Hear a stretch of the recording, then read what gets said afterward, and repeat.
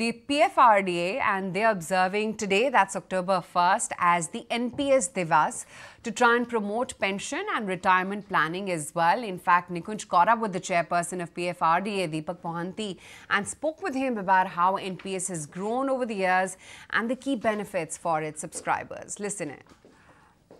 Well, it gives me great pleasure now to bring on board Mr. Deepak Mohanty, Chairman of PFRDA, to talk about the NPS scheme, importance of long-term financial planning, and what kind of revolution the NPS scheme has brought into equity investing, and what is the total corpus which now seems to be coming every month from PFRDA. It's your first time I'm interacting with you on this forum, so very warm welcome and thank you for joining us. Thank you, Nikunj. PFRDA, bring our viewers up to speed with what kind of corpus PFRDA is managing. How much is that corpus coming is in equities? How much is that in non-equities? Nikunj, the two schemes PFRDA regulates and manages. So that is NPS and APY. And APY is a small ticket, pension fund. So that is aimed at low income and deprived section of the people. So the fund that we are managing now is about 13.3 lakh crore. 13.3 lakh crore. That's bigger than a lot of AMCs put together. Yes, absolutely. And largely it comes from the NPS. And the number that we are looking at, NPS and APY put together, is 7.8 crore people. Unique folios. Sorry? These are the subscribers or unique folios?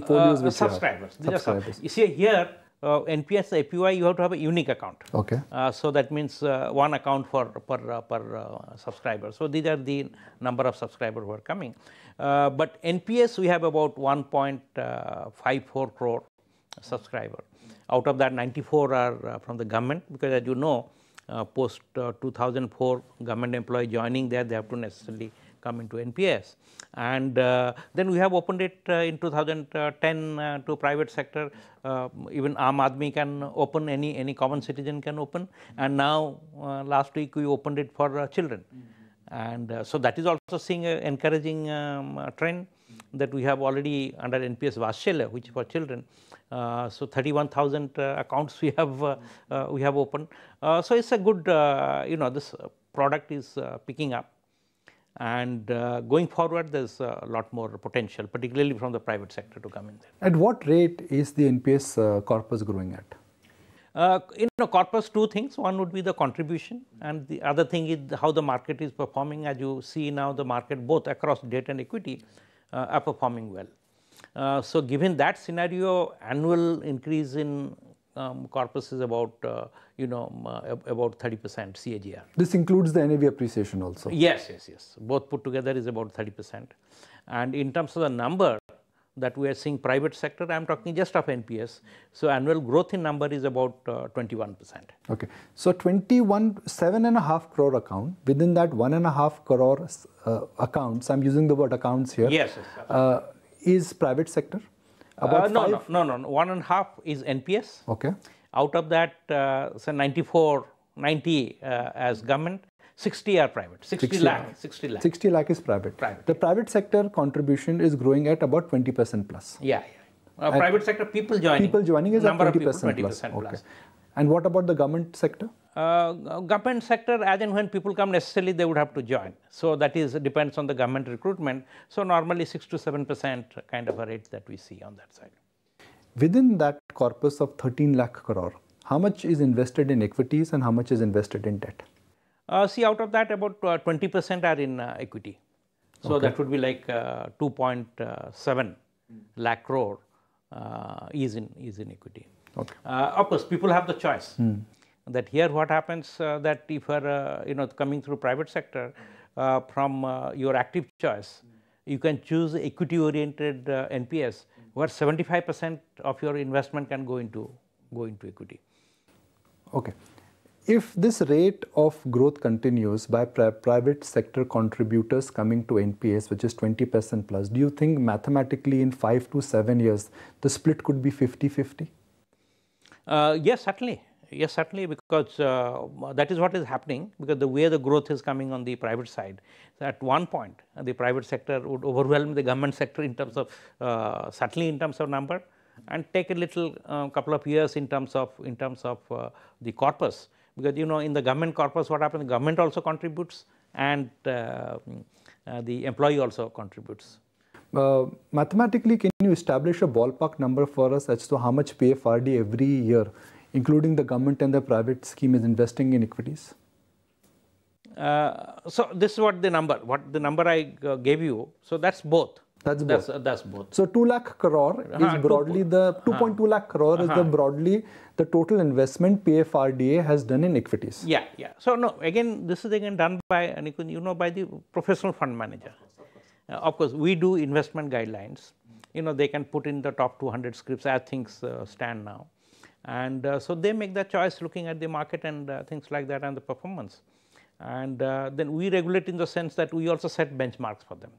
So fund managers must try to beat the benchmark in that whole process. Their performance is also monitored. So it's a well-regulated scheme. For everyone watching the show, if I say that the tagline in India 30 years ago was Roti Kapda Makan, then it became Roti Kapda Makan and mobile phone. Now it is Roti Kapda Makan, mobile phone and Wi-Fi. But the real tagline for every Indian should be Roti Kapda Makan, NPS, then a mobile phone and then a Wi-Fi. So NPS should be, the importance of NPS is as high as Roti Kapda Makan. I would say even more important than that, because as we just opened for children, उस time तो a newborn, at least I would think that immediately would not get attracted with a mobile phone to that extent, but they have been allowed to open NPS account. Can anyone open an NPS? Anyone can open an NPS account. Anyone can open an NPS account, and the entry barriers are also low, because with 1,000 rupees, one can open an NPS account and keep it active, 1,000 rupees per year. For someone who is not employed by the private sector or government sector, is self-employed, can they also open an NPS? Yes, absolutely. Yes, absolutely. It is more suitable for them, self-employed, small businesses, professionals, they can come and join, and they can come and join digitally on their own initiative. You don't look at anybody's face, so this is being done digitally, they can do it. And though those who are not digitally that savvy, they can walk to the next, their own bank and open it. And it's a low-cost product. This cost is quite low, so one need not worry about that. What is the average cost? See, the average cost of management is just 0.047%. 0.047%. Okay. Yeah, that's the average cost of management. It's quite low. The average mutual fund equity diversified scheme charges about 2.2%. In that, if I look at the 0.04%, I think the huge advantage what you get in long term in terms of cost of saving and cost of fee on a 10-year period, on a 15-year period can really make a lot of difference. Can I say that NPS is easy, absolutely. NPS is effective, NPS is managed by the best talents, it is easy to run, it is easy to maintain, and it is very cost effective. No, absolutely, and it's a highly flexible scheme. It is not that you are logged into a particular fund manager. If you think that particular fund manager is not doing that well, you can switch it, the fund manager. And it is not that regularly monthly you have to put money. You mentioned about small businesses, professionals. They may not have regular cash flows to that extent that they put savings. So irregular cash flow, this is a very good scheme, that whenever you think there is a surplus, rather than wasting that money in different consumptions, you can put some into pension. So that makes a very good. Can a housewife also open a Yes, NPS? absolutely, and I would say it is even more relevant for them.